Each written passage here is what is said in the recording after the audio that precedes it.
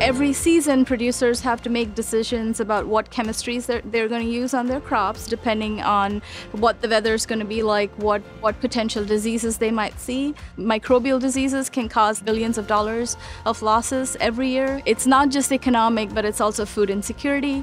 But we want to take all of that logistics out of their planning. Our product is going to be a one-time spray product that they treat the plant with. Our goal is to develop it as a way to produce broad spectrum immunity in plants, and so it's a way for mitigating mainly microbial diseases in a wide range of plants. This product is a little bit unique in the sense that it's not specific to a particular disease or a particular plant.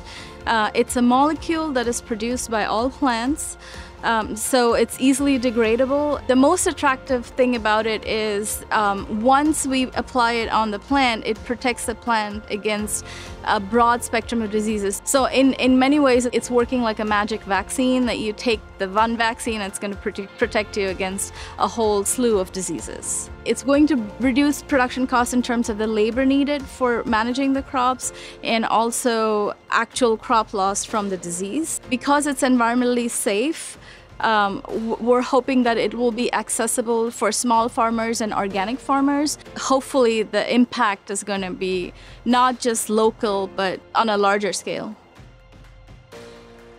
I'm Aardra Kachroo. I'm a UK innovator.